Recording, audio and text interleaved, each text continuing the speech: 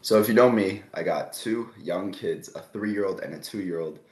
And last night the 3-year-old slept at grandma's, so we stayed up a little later, and I look like a mess right now. But in today's video, we got to talk about Bitcoin going past $100,000.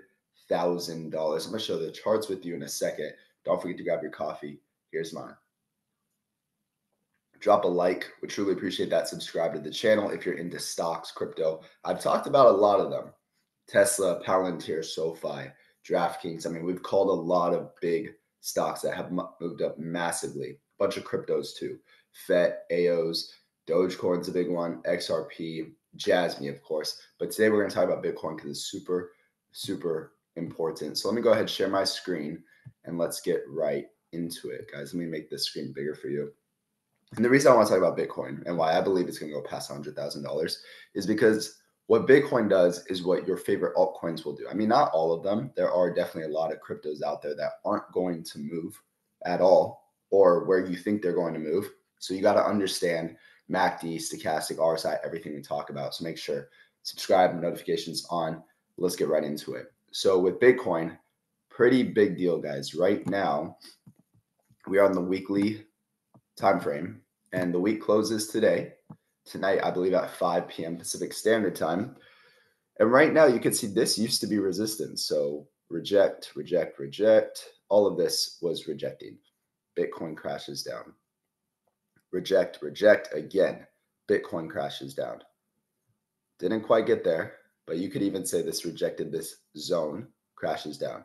But look at this big bullish green candle. What is this telling you right now? Plus a MACD cross. Well, I'm going to explain the MACD cross in a second. Okay. And by the way, this is not financial advice. I'm not a financial advisor. This is just my own opinion. But this tells us a couple things. If Bitcoin closes the week above these two trend lines right here, the resistance has broken. And now Bitcoin could retest this next week, or it could shoot up even higher, maybe retest it again, which would be even more bullish because the old resistance would turn to support. Okay. Another good thing is we're above the 21 EMA right now. So all these long wicks are bullish too, especially above the 21 EMA.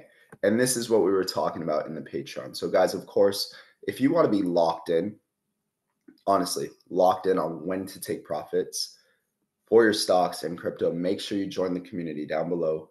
We have a great environment and over 472 members. And most people stay because I've been pretty spot on. So invest in yourself, start to learn, and change your family's life forever. But this is looking very good. I love the MACD cross here. You could see last time we had a MACD cross on a weekly time frame. I'll just share with you real quick. Was back in between February 5th and February 12th that week. Okay. We also had a big candle.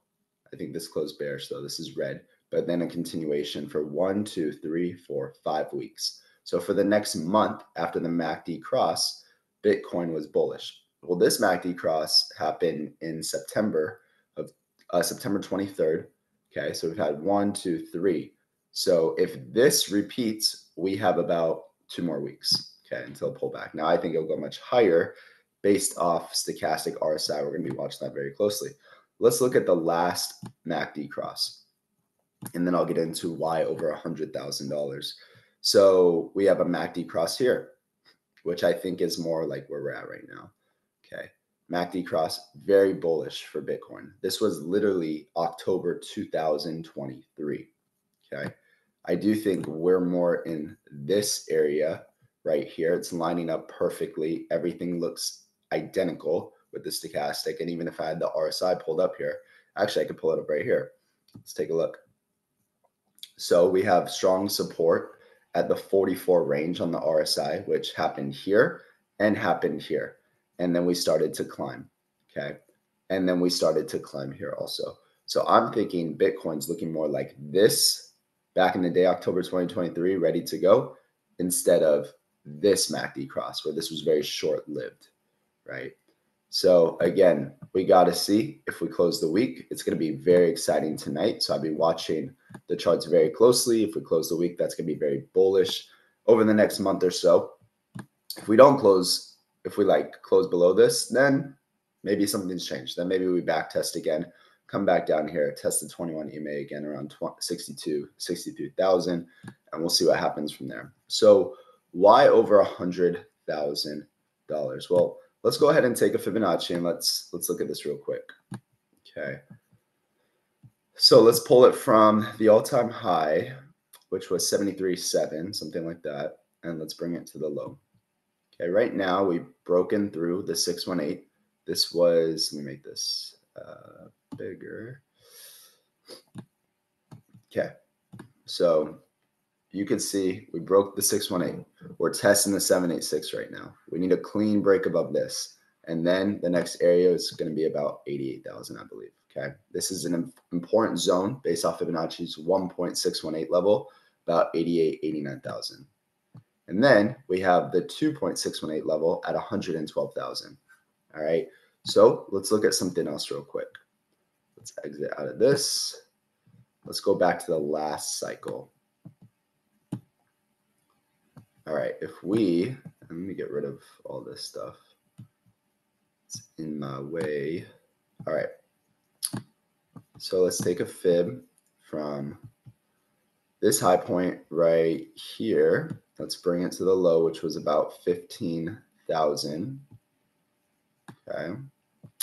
See this, guys? Like, look, it runs exactly to the fib lines. 618 rejected, push through. Okay.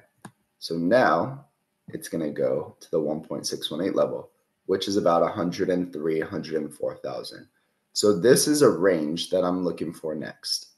Okay. If you're trying to take profit, at least for me, this is a range I would look for, just to keep it simple. About 88,000 all the way up to 110,000. But then if we look at all the fib lines, because once Bitcoin's reaches new all-time high, which it did over here, it's in price discovery. So this is where you really need to lock in on the stochastic RSI, negative divergence on when to sell. But based off Fibonacci, these are the areas you want to look for.